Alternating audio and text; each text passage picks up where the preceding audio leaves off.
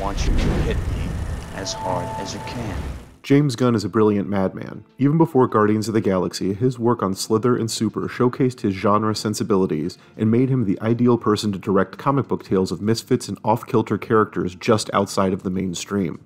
With 2021's The Suicide Squad, Gunn delivered a mature, bloody, and profane epic that introduced many new characters to the DCEU. While I wasn't completely in love with The Suicide Squad, I was instantly a fan of John Cena as Peacemaker, and have been looking forward to his HBO Max solo series since it was announced. I am very happy to say that not only is Peacemaker a hilariously brilliant and subversive superhero story, but potentially the best work of James Gunn's career. Peacemaker picks up from the post-credit sequence of The Suicide Squad, with Christopher Smith, aka Peacemaker, played by John Cena, recuperating in the hospital after Task Force X's mission in Corto Maltese. Despite killing Rick Flag, Peacemaker finds himself out of prison and back to his old life. Before long, Clemson Mern recruits Peacemaker, citing the bomb still in his head. Joined by John Economos, played by Steve Agee, Amelia Harcourt, played by Jennifer Holland, and newcomer Leota Adebayo, played by Danielle Brooks, Peacemaker is tasked with a new mission involving targets codenamed Butterflies. Peacemaker is also joined by his friend and fellow crime fighter Vigilante, aka Adrian Chase, played by Freddie Stroma, and Peacemaker's father Augie, played by Robert Patrick. Within the first minutes of Peacemaker's first episode, I knew this series was going to be great. The opening titles are pitch perfect for James Gunn's sensibility and musical taste, and could easily be the best series titles of all time. What works so well about this show is what made Deadpool work, and that is the balance of humor and violence. Peacemaker is far funnier than The Suicide Squad, and that is thanks primarily to John Cena. Often compared to Dwayne Johnson as a former wrestler turned actor, Cena embraces playing Peacemaker as a broken man-child who harbors deeply rooted daddy issues with a crippling amount of self-consciousness. While he appeared confident in his abilities in The Suicide Squad, this multi-episode look into the character shows so many sides to his psyche that are fascinating. Cena is so good in this role and manages to make Peacemaker a sympathetic anti-hero. Gunn, who wrote all 8 episodes of Peacemaker, 7 of which were made available for this review, doesn't just make this series a tangential addition to the DCEU.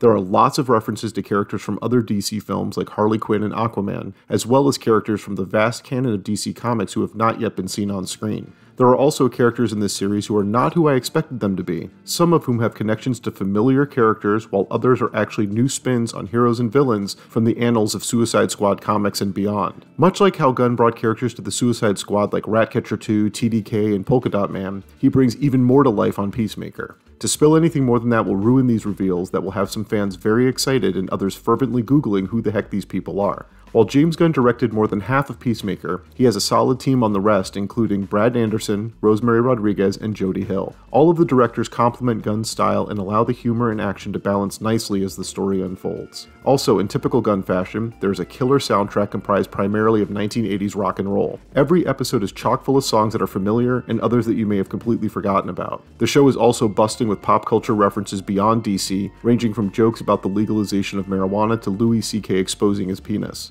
I also cannot stress enough how good this entire cast is, especially Danielle Brooks, Jennifer Holland, and Steve Agee, who hold their own opposite Cena. Peacemaker could have been a cash grab for HBO Max to replicate Marvel Studios' success on Disney+, but it is in every way a fully realized James Gunn project. This story would never have worked as a feature film and succeeds because the long form of a television series allows for so many jokes that would have been edited out of a film. There are scenes that are fully asides from random things the characters discuss that had me rolling with laughter, and it never derails the pacing of the main story. Somehow, James Gunn has outdone his big screen work with a profanely hilarious comic book story that is better than Deadpool, better than the Suicide Squad, and possibly better than anything else the DCEU has put out so far. I love Peacemaker so much, and those opening credits so much, and cannot wait for more. That's why I'm giving Peacemaker a 9 out of 10.